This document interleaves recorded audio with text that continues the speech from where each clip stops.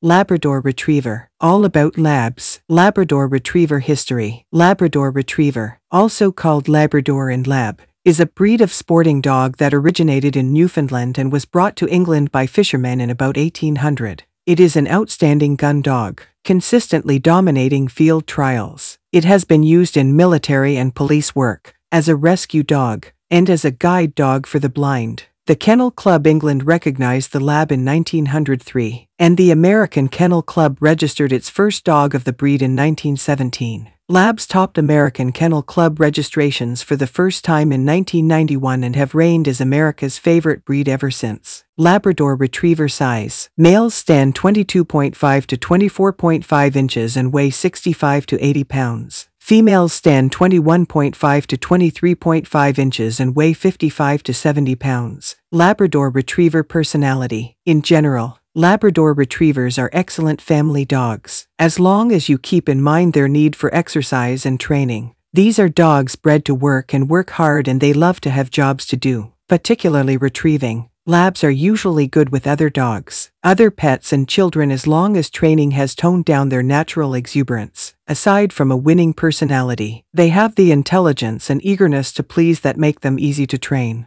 Training is necessary because this breed has a lot of energy and exuberance. Labrador Retriever appearance. Labs come in 3 colors: chocolate, black, and yellow. All 3 types of Labs are common today. Some breeders do offer rare Labs, including polar white, fox red, and even silver, but these are simply variations of the 3 original Lab coloring combinations. Their coats are sleek and pretty easy to care for, as long as you are willing to put up with shedding. Their top coat is short and thick. Their undercoat is softer and helps provide protection from the weather, especially cold temperatures and water. A nod to their original role as retrievers. A Lab's tail serves a purpose in their heritage as well. They are thick and tapered, with an otter tail that acts as a rudder when Labs swim. But watch out on land. This happy breed gets to wagging their tail often and eagerly, and won't stop if you happen to be in the way. Labrador Retriever care. When you welcome a Lab to your home, be prepared for lots of shedding. Grooming is not substantial,